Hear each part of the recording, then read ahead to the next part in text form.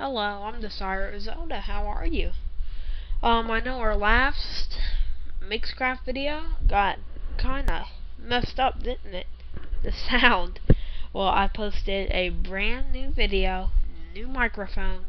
I no longer even have to yell while I'm doing my videos. I left the other one on until I put this one on. So here's our first lesson again. Building looped and matched beat music. Alright, so we come up with the usual Mixcraft window. By the way, just in case you're just watching this to see if you want to buy the product, it is not freeware, okay? It's I don't know how much it was, I can't remember. Anyway, let's get going, shall we?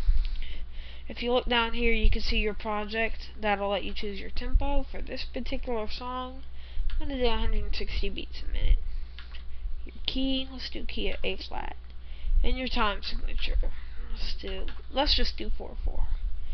If you want the metronome to play while your music's playing, you can turn it on or like it off. I like the auto beat match on. Ooh, I'm sorry folks, excuse me. Horrible sneeze there. Anyway, I like that on. Okay? So next you could come to track and add a new track which shows up here. And I'm about to sneeze again. Excuse me.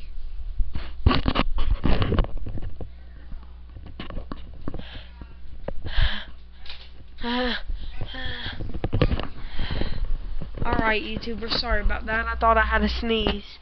Alright, up here is where you'll find where your tracks are, where they're going to be.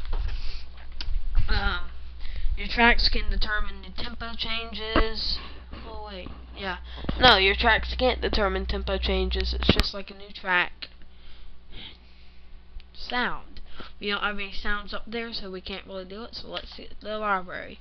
This is where you could choose anything you want. Any sound.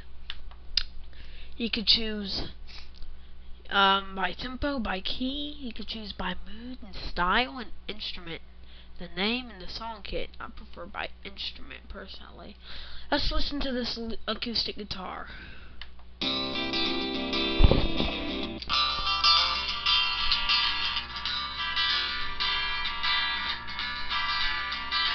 Now I like that.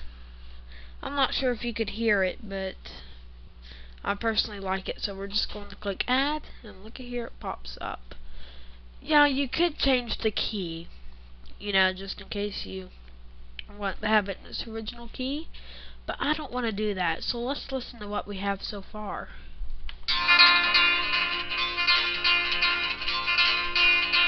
Alright, so that sounded like a bunch of jumbled mess, didn't it? In case you heard, so let's slow the tempo down a little, maybe 80 beats a minute. Oh, here's where you could edit a sound.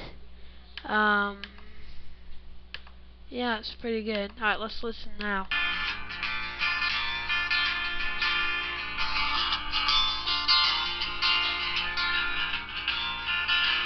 That sounds better.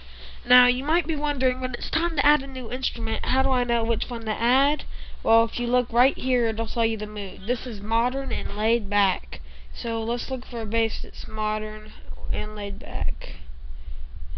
Alright, let's just go with this one that's kind of modern. I like it. And then you could listen to your completed track. Alright. I liked it. Not really. But this is just to get you started. There's a lot of experimenting to do. So you just have to get out there. I'm just coming to show you the bare basics. Thank you for watching.